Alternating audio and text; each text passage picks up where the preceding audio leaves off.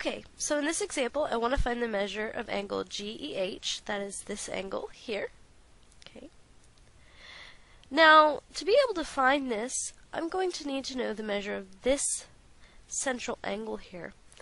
Well, this central angle is going to be equal, the measure of the central angle is going to be equal to the measure of that arc, so that's 64 degrees. Because the measure of angle FEG is equal to the measure of arc FG. And that's always going to be true if you have a central angle. It'll be equal to the measure of the arc created by that angle. Okay, well, because we're supposed to assume that if this looks like a diameter that it is, then that means that this angle here, along with this angle here, should add to 180 because they're supplementary, because they're non-common rays look like they form a line.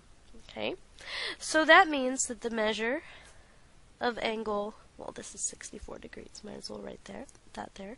So the measure of angle FEG plus the measure of angle GEH is equal to 180 degrees.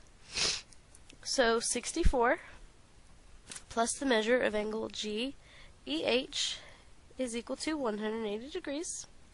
So I just need to subtract 64 from both sides, so that'll give me the measure of angle GEH is equal to